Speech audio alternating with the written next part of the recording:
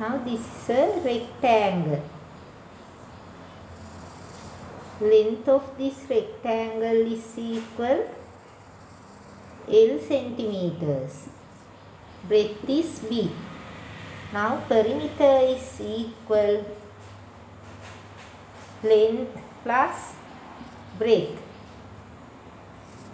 and we multiply it by 2.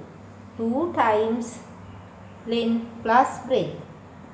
This is a formula. Subject of the formula is P.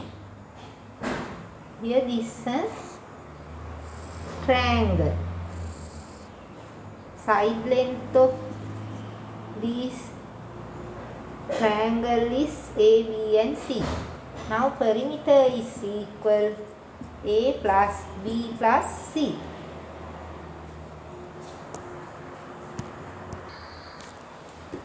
The breadth of the rectangle in the figure is x centimeters. If the length is 10 centimeters, length is 10 centimeters more than the breadth and the breadth. 10 centimeters more than its breadth. Length is 10 centimeters more than its breadth. Perimeter is P.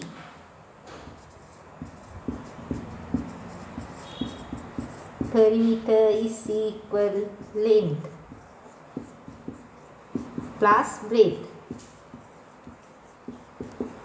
is multiplied by 2. Length is x plus 7. 10 breadth is x. Is multiplied by 2. X plus x 2x plus 10 is multiplied by 2. 2 times 2 4. 2 times 10 20. P is equal 4x plus 20.